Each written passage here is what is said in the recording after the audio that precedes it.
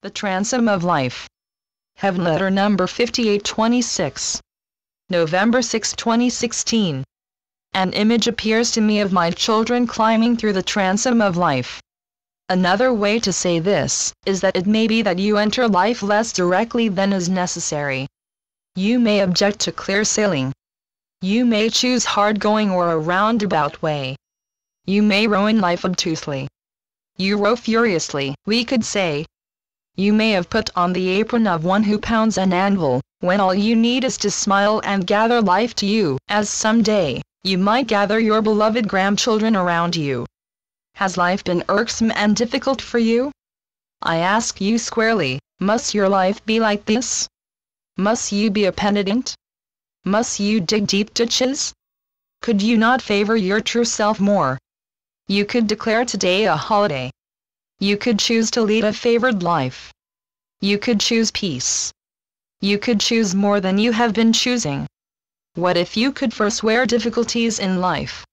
What if you could be a bird and wake up singing every morning? What if the song you sing speaks of the arrival of dawn? What if you would sing to your heart's content? What if you declare the day you will engage in with joy in your heart? What entanglement were you perhaps in this morning? What did you record on your bandstand? Can you not conduct the music you want? Who does choose the music that becomes your life? Be friendly to life. If life has been arduous for you, sing a different song. Get yourself into a different groove. Begin to see your life differently, and you set yourself up for joy. If you have had enough grief to last you a lifetime, let go of grief. Put it behind you. Begin your life anew. Why hang on to old news?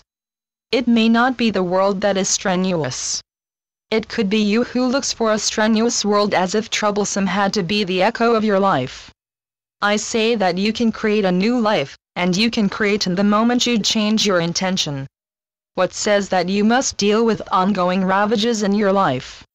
What if you decided on the life of joy instead of hurt? I suggest that you let go of your concept of life as suffering. This is your choice like any choice. Who chooses what you are going to have for breakfast? Set your life up according to a good outcome. You can take a good look at your life and see it quite differently. Make the most of your life.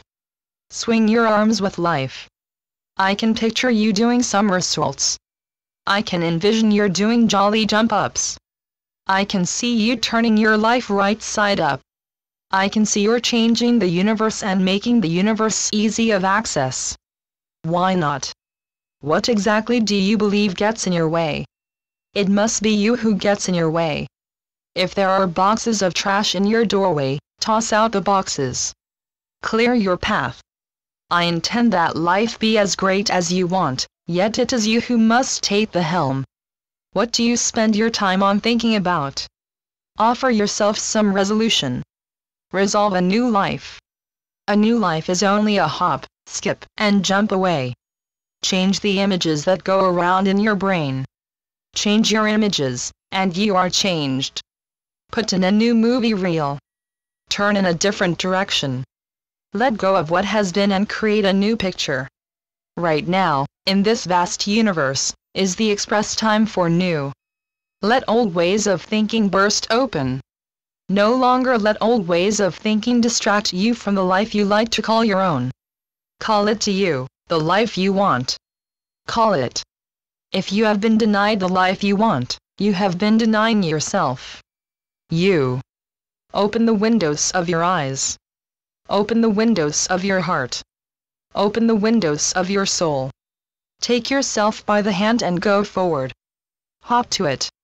There, that's it. Just go forward, one step after another.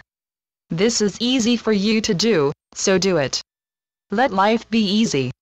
There is no need for life to be hard. Come with me. There is nothing to it. Keep your eye on what you want.